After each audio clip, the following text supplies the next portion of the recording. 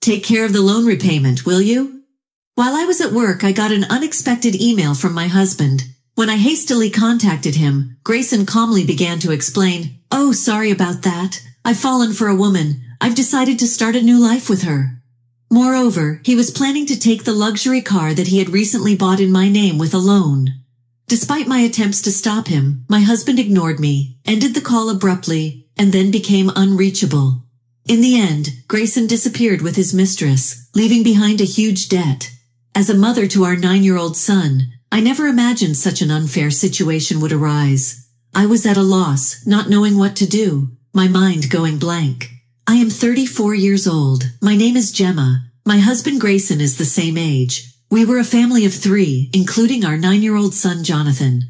Jonathan has been incredibly smart since he was young, reading papers on the computer and asking for my opinion on them. Despite being baffled by such complex topics, I was always amazed by his intelligence. In contrast to Jonathan, Grayson was unstable, never holding down a steady job.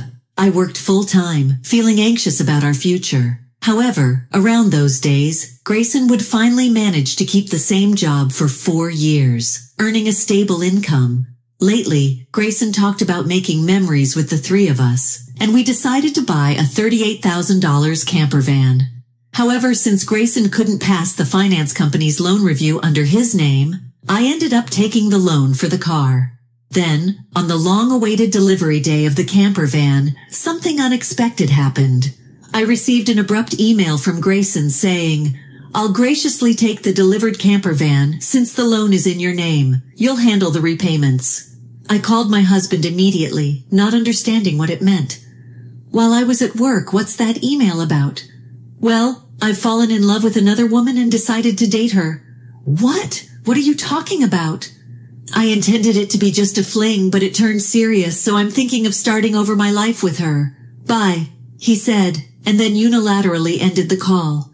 This exchange was the first time I realized I had been betrayed by Grayson, and it was a shocking blow. After that, no matter how many times I called, there was no response from Grayson. I thought, can something like this really happen? When I got home from work and opened the drawer where the divorce papers should have been, they were already gone. Thus, I was left with a huge debt from a $38,000 car loan. Despite my attempts to contact my husband through emails and calls afterward, I never received a reply. Jonathan, noticing my unusual behavior, came to check on me with concern after dinner. "Mom, what's wrong? You haven't been eating much lately. Are you okay?" Yeah, maybe I'm just tired." When people lie, they look up to the right. Lying is bad. I've noticed Dad hasn't been home for 3 days, right? Did something happen between you two?" Startled by Jonathan's sharp words, I took a deep breath to calm myself, feeling that I could no longer hide the truth. I decided to tell Jonathan everything. "I see, it's just like Dad to do something like that." I asked my son, "Aren't you sad?" He replied, "No, I kind of understood from how things were going." Jonathan, seemingly foreseeing the future, appeared unconcerned about his parents' divorce, but I knew he must feel sad about it in his heart. While silently apologizing to Jonathan in my mind, I worked desperately, trying not to think about the dreadful events. However, the body was honest, and gradually, my health deteriorated. There was a training session planned at work that day, but I couldn't stand up and ended up squatting down. "Sorry, I can't stand up right now. I need to take a break." I heard my colleagues' voices full of concern, but I couldn't respond and collapsed. When I regained consciousness, I found myself in a hospital room. I received a diagnosis from the doctor that I needed detailed examinations, and I was admitted to the hospital. I thought, I feel so pathetic. It's supposed to be just emotional stress. Looking at the drip in my arm and the white ceiling of the hospital room, tears naturally started to flow. At that moment, Jonathan, who is usually calm, rushed into the room with an extremely worried look, prompting me to quickly wipe away my tears. "Mom, what happened? Is it serious? You're not going to die, right?" "Of course not. I wouldn't leave my dear son alone." That's good, really. I was called by the school teacher and told that you were taken to the hospital. I was so shocked my heart nearly stopped. Jonathan is unusually mature for his age, but he's still only 9. I felt a strong resolve to get better for his sake. But my condition was worse than I thought, and I was diagnosed with a serious illness. The doctor advised, "You should have surgery as soon as possible. Please make a decision quickly." Following the doctor's advice, I underwent surgery. By the time I was discharged, it had been a month since Grayson had left. When I returned home and opened the mailbox, I found a demand letter for the car loan payment. I thought, the repayment should have been automatically deducted from my account. What happened? In a panic, I checked the account balance with my cash card, and the balance, which was originally $25,000, was now only $37.90. I thought, Grayson did this. I want to ask him to return the money, but I can't contact him. What should I do? Since I don't have the camper van, I can't sell it.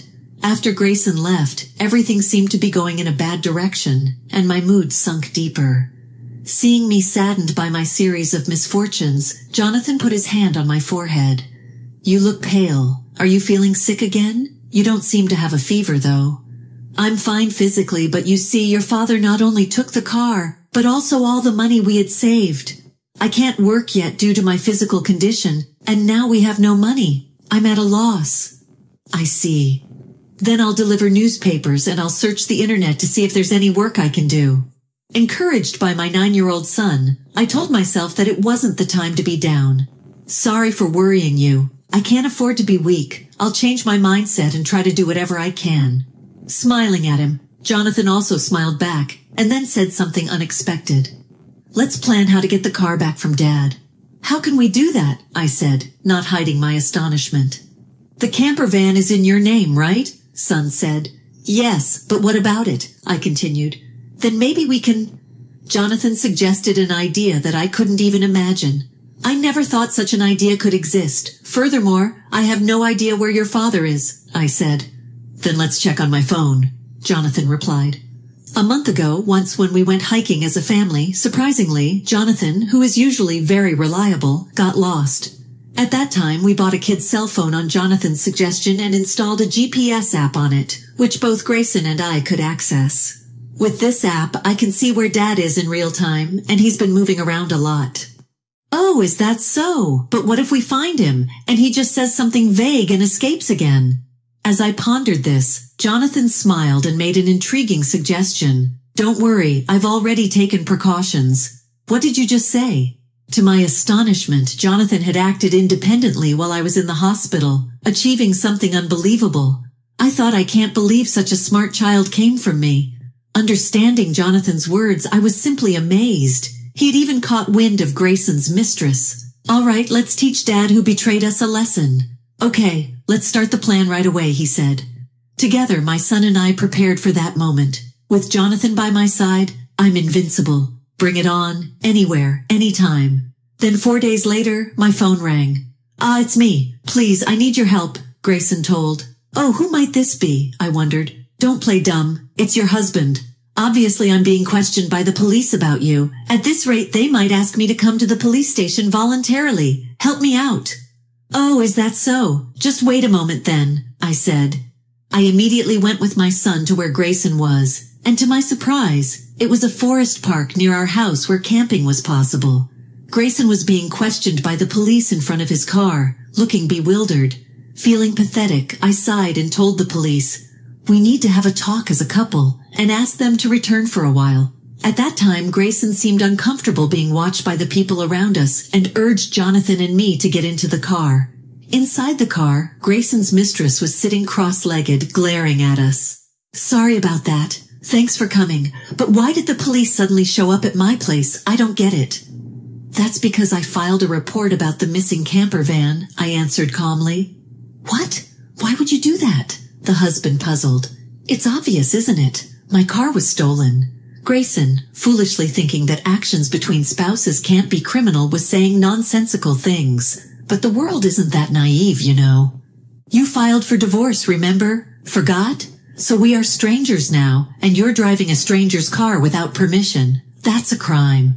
Jonathan figured all this out. Typical, sharp as ever, that kid. "But I didn't steal the car, I just borrowed it for a bit," my husband panicked.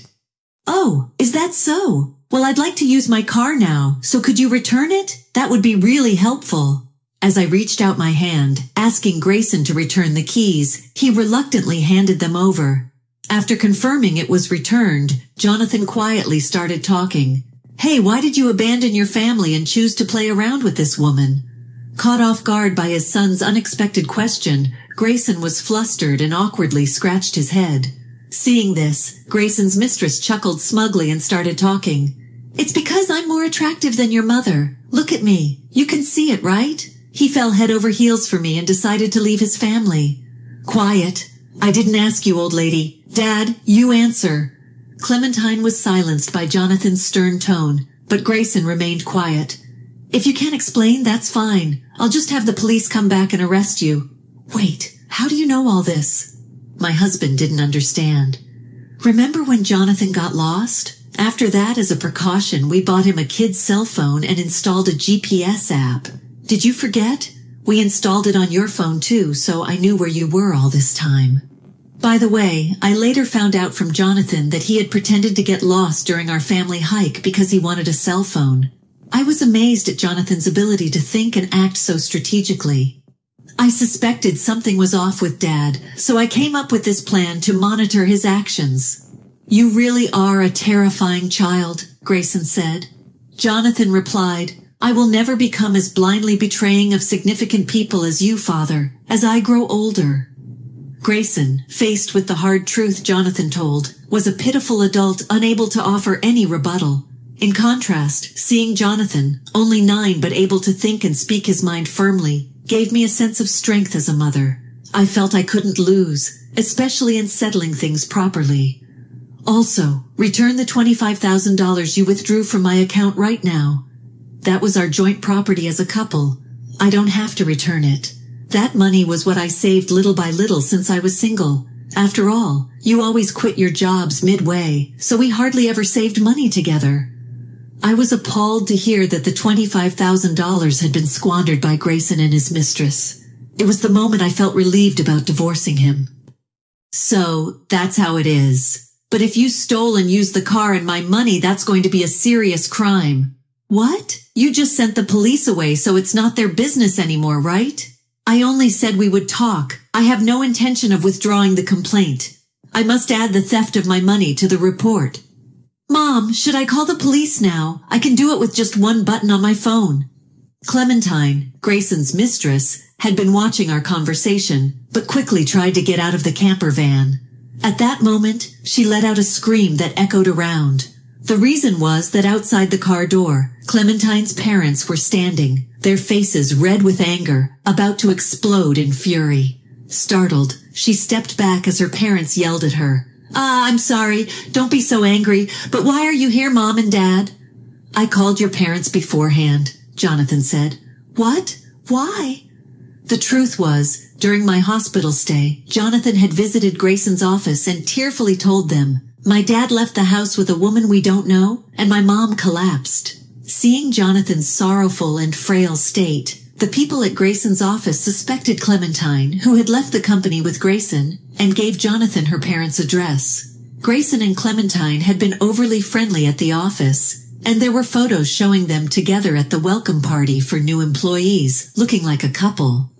After learning from the office people that you commuted from your parents' house, I went there with your photo. Your parents came out when I visited, then I told them everything that had happened. So today I contacted Clementine's parents and asked them to wait nearby for a while. I said, "How could you do this to me? The worst," Clementine told. "I don't want to hear that from you. That's my line," I replied. "By the way, your stomach seems quite big. When is the baby due?" "In 4 months, Clementine replied. "What? Wait a minute. That doesn't add up with when you met my husband. You two met only 4 months ago, right? What's going on? It's not time for the baby to be born yet." Hearing this for the first time, Grayson stared at Clementine, eyes wide. "Wait, what does that mean? Are you stupid? Don't you get it? It takes about 9 months from conception to birth, which means the child she's carrying isn't yours. You're so foolish," I said. "What do you mean, Clementine? Have you been deceiving me?" I almost got away with it. Can't help it now that I'm caught. You're so naive. You can't see through lies at all. Really a fool." "Don't mock me. My whole life is ruined because of you. What were you thinking? Grayson and Clementine started an ugly argument, but nobody intervened, letting them have it out. Meanwhile, we contacted the police again to explain the situation. As it began to get dark, the forest park was brightly lit by the red lights of the police cars. No, really, I was wrong. I was truly wrong. I'm sorry. I'll work hard and never cheat again, so please just don't arrest me. Dad, people don't change that easily, especially lazy people like you. Exactly, Jonathan's right. I can't trust you at all. Reflect on your actions and pay for your crimes at the police station. If I get arrested, I won't be able to pay back the money. Is that okay with you? I don't mind. Pay me back after you've atoned for your sins. Take your time. Don't worry. I've already found you a place to work. Let's see. There's Jonathan's child support, plus the $25,000 you stole from me. I'm not sure how much it will all add up to, but you'll work and pay it all back. I had one last thing to say to Clementine, the mistress. You might think you're just an onlooker, but don't forget you're an accomplice to Grayson's theft. Be prepared for that. When I told them that Clementine would have to pay if Grayson couldn't return the stolen money, she shivered in fear. Clementine asked her parents for help, but they refused, saying, "We disown a daughter who causes trouble for others." Thus, Grayson and Clementine were taken away in a police car together. Thanks to Jonathan's smart strategy, we were able to punish Grayson and his mistress Clementine, though they were released from detention soon after. They faced a hefty payment to me. I, through a lawyer, claimed $25,000 in damages. Additionally, I made Grayson agree to pay $700 a month in child support for Jonathan. I introduced Grayson to a subcontracting factory of the company I work for. The support and other charges I claimed from Grayson would be deducted from his salary and paid into my account. I also sold the camper van and was freed from the auto loan. Since then, my health has improved remarkably, and I'm now energetically committed to my job. Jonathan has been actively helping with household chores and errands. I want to keep moving forward strongly so that Jonathan can pursue the path he loves without giving up.